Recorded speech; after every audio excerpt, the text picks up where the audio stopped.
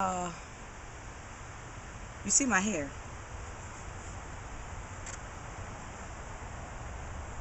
I got my little afro going on. My hair's growing. It's wonderful. Anyway, so today I went to the store. It's Monday. I always do my shopping on Monday. And I have to go to a couple places. Well, one of the places is Sam's Club. And went to Target, Sam's Club. Went to the consignment shop. I drop off the consignment.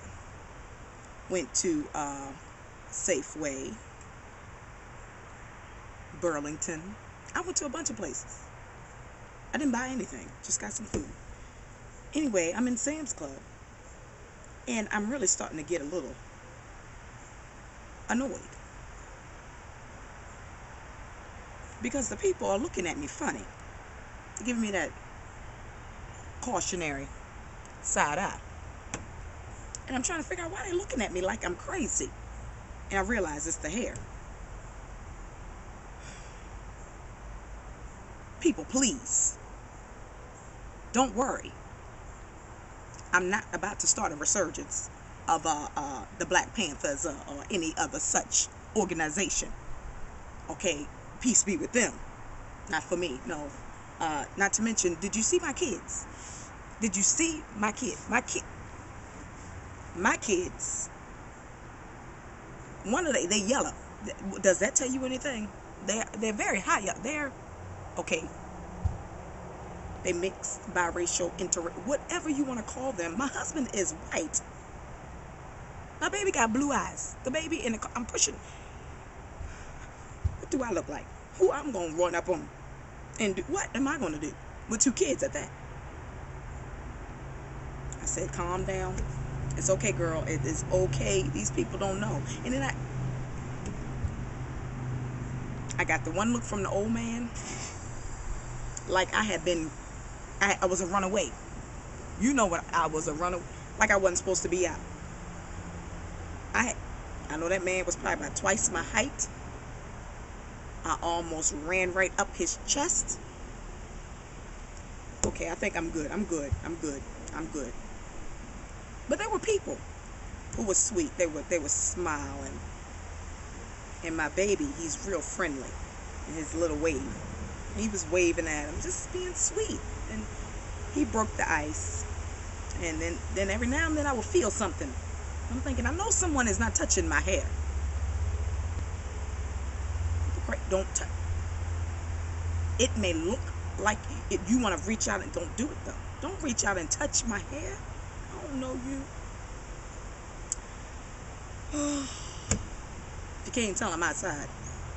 I'm on my deck. It's a beautiful day. It's a little warm, but not too bad. One of the kids in the house playing Wii. The other one is asleep. The baby. So I have peace and quiet out here. My husband's not home from work yet. He should be walking through that door any moment. It's okay. So I'm just having a little sandwich and some grapes before we go to the house of God tonight. I want to worship him. I'm sorry, I'm still going back to the people at the Sam's Club.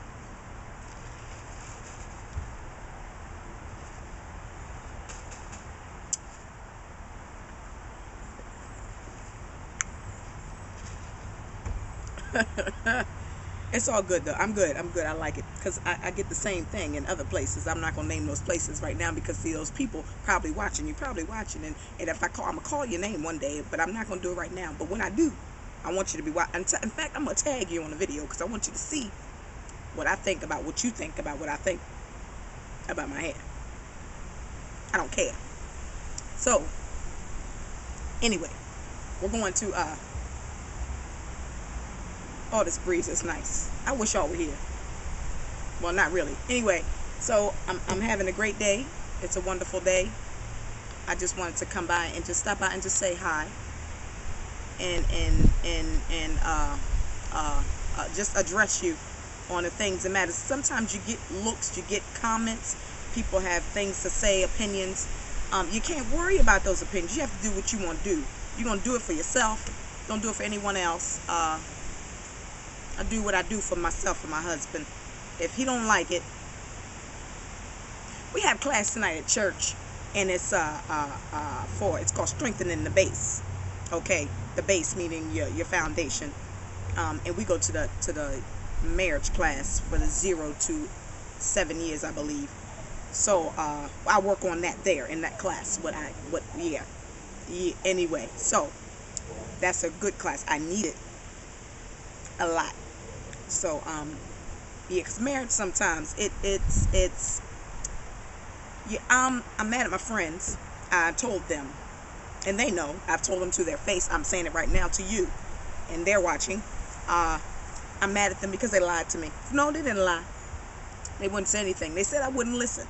But I promise you, if they had sat me in a chair, strapped me down, put a gun to my head and said, look, girl, it's not what you think it is. It won't be what you think it will be. All of those things. I would have listened. Somebody got a gun to your head, you're going to listen too. So, I'm frustrated with them over that, but it's all good. They've been married for 15 years, and the other one, I believe, somewhere 13 years. So I've only been married for 3.5 years. Got 2 boys, a wife of 1, not of one of the boys, and not of a boy. I'm married to a man, 1 man. I live in Maryland. We don't roll like that around here. We only marry 1 at a time. Sometimes we marry a lot, but not all at the same time. We marry 1 at a time. That's just not how we roll around here.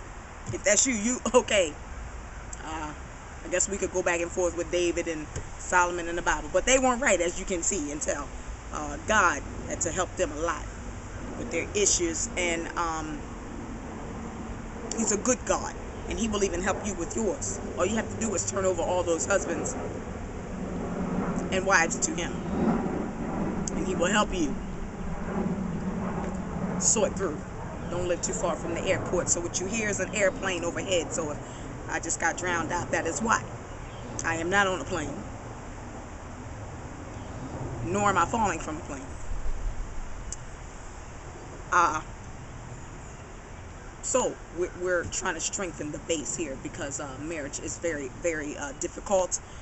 And if you do not have the fight, do not have the will, determination, the guts, the backbone, the stamina, the desire, the love, the strength in God, you won't make it. It's simple as that. You won't last 2 days if that's the case. And some people still have the they on their honeymoon still. No, we're not necessarily on our honeymoon still. We passed the honeymoon stage probably about 3 years ago. So we are right now in the throes of still learning each other, and things are different from when you're dating. It does not matter how long you have dated. They are different regardless. It is not the same, but it's good. So I want to tell you that I just want to say, if you're married, stay in there. Stay strong. Be blessed. Because if you keep God as your center, you will succeed. As far as parenting, I have no advice for you there. I have 2 children, and they're still alive today, at this moment. I don't know what's going to happen in a few more minutes. I don't know. I don't have any advice for you other than just stay strong, because and try to stay ahead of them, because if you don't, you will die. The kids today, and they come out already talking and walking, so that means they already know some things that you don't think they know, but they know, and they act like they don't understand, but they really do, and they plot things against you. I'm sure of it. My husband and I are trying to stay strong, that these boys don't overtake us and overthrow us like they have tried to do others, and have succeeded in reference to nanas and pop-pops, aunties and uncles. I'm not going to be overthrown like they have been overthrown and overtaken. My mind is still here, what little I have, and I'm going to walk on. I'm going to continue on in the faith. So pray my strength in the Lord that I will continue to be a mother of 2.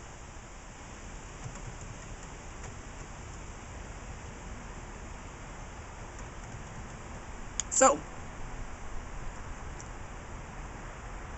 I don't have any. I don't have any. I'm sorry. Yeah, I don't have any advice for parenting for you today. I will try and think of some. Don't do what I do. What not to do. Don't kill them. Don't beat them. I believe in spanking. I said don't beat them. And don't let them overthrow you. Kids are smart, really smart, and they will fight you. Maybe not physically, but mentally. They will put you to the test. They will push you and pressure. And you will feel like you're just being pressured and pushed down and smushed down under someone's thumb like a bug. And you just got to fight back, okay? And if there's more of you against the kids, the better. If you are a single parent, I have been there, understand. Get some help, okay? You got friends, you got family. Get some help. Someone will help you to overtake these children because, well, you know. So I love my kids. I love them very much. They're wonderful little boys. Very smart. Very smart. And they keep me laughing. So I hope that I have done the same for you today as I've just chatted with you here. And my food, I'm glad it's not getting cold because it is cold. It's a sandwich. And grapes. The Sam's Club grapes. You see how big they are because, you know, see the fruit today. Okay, anytime you're getting a strawberry, you pop a strawberry in your mouth and you got to hold it like so to bite it. Something ain't right with that strawberry. Strawberry's not supposed to be that big. It's what they injected in food. I don't care how healthy you are and what the food you claim you eat. I had strawberries. It's supposed to be growing around the corner. I got pumpkins. I got gourds. I have peppers and I have tomatoes. Got blueberries and raspberries over there. Cherry tree. And I don't live in the country. I just have a country husband and he likes that type of stuff, and that's fine. I love it too. It's nice. My fruit don't look that big. I don't have grapes the size of a plum and raspberries the size of a nectarine. Everything is the way it's supposed to be. So be careful what you eat,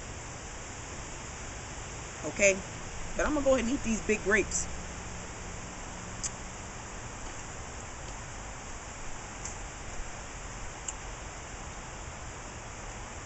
I'm going to go ahead and enjoy the rest of my peace and quiet. And I'm going to holler at y'all later. You go to church and strengthen the base. Praise Him. Pray my strength in the Lord. Don't forget, it's not about you. And please, laugh loud and laugh often. This is Fawn, and I'm signing off. Good day.